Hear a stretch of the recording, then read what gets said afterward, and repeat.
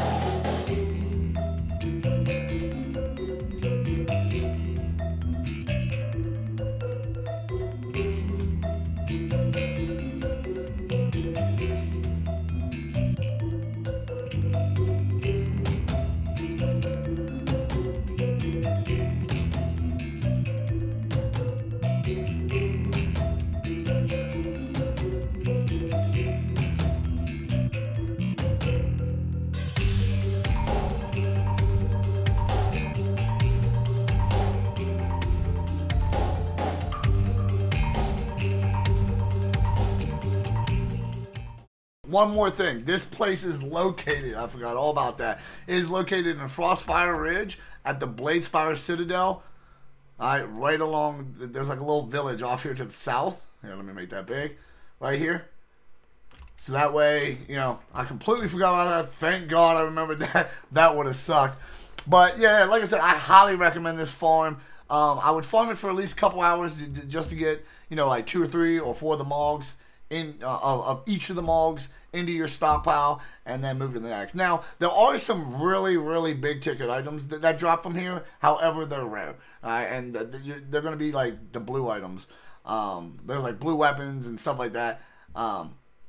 They're rare though. Like normally you end up pulling like the trinket or the ring or something like that, but it don't matter because it's steady. Like, I know with my loot it didn't look like it. Just trust me, give it a shot, and it is what it is. But with that being said, enjoy the farm, enjoy the gold. Pimpin' is, pimpin' does, swag. Peace. Catch me on the next one. You dig?